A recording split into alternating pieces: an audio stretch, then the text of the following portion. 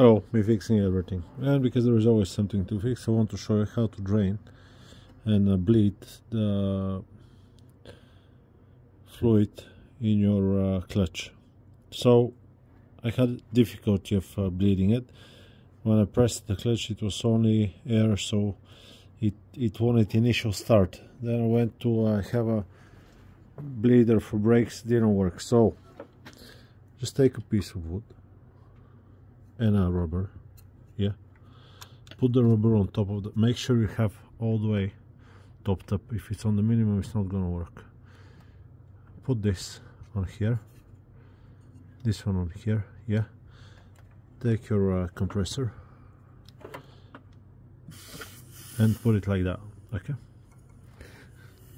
This ensures that we can push air, which means fluid, because the fluid is below there, all the way through the pipe to the bleeding nipple. We need to undo the nipple, yeah, just undo the nipple, connect a hose, yeah.